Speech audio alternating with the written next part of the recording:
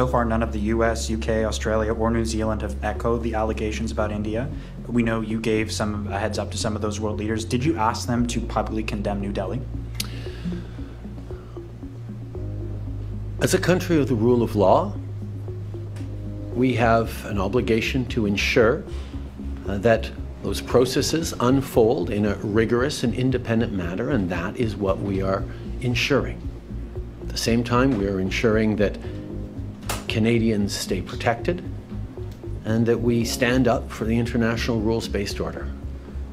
That is something that we are doing, and it's something we are doing alongside our allies.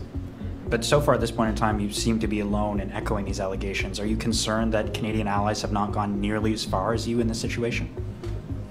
We're standing up for the rules-based order. We're standing up for the rule of law.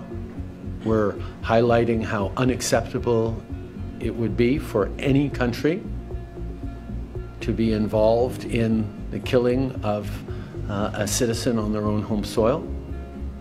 And that's something we will continue to stand for.